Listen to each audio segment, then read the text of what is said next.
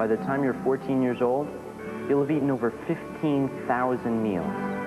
And when you look back at all the best meals you've ever eaten, I'll bet my big toe not one of them started with a tray. All right, it's meatloaf or fish sticks. Teddy, it's been meatloaf or fish sticks every Friday since school was invented. Just for the record, you should know that meatloaf also goes by several other names. Pepper steak, Swiss steak, cube steak, and Salisbury steak. That's what the cafeteria ladies call variety. And just like the food, the cafeteria ladies even look the same. Except for Emma. She was different from the others. You could see it in her eyes.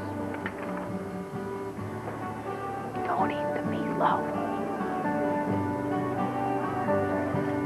What are you gonna have, Pete? I'll have the fish sticks.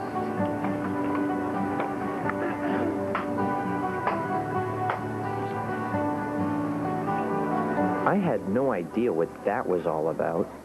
Meatloaf, please. But I sure knew one thing. Gelatin was for dessert. Whenever they serve gelatin, I get so disappointed. It's like they're saying, we just didn't want to make the effort. All right, my favorite flavors, green and red.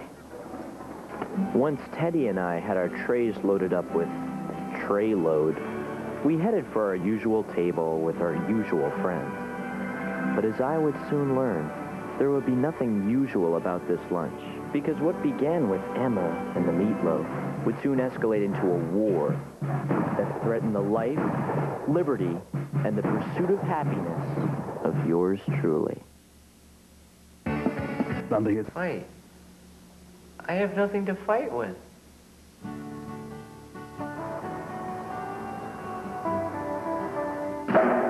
That's when I saw Emma. She was escaping. She knew what she would become if she had stayed. And I knew what I'd become if I stayed. I'll meet you in Iowa. Iowa. They'd never find Emma there. And they'd never find me there.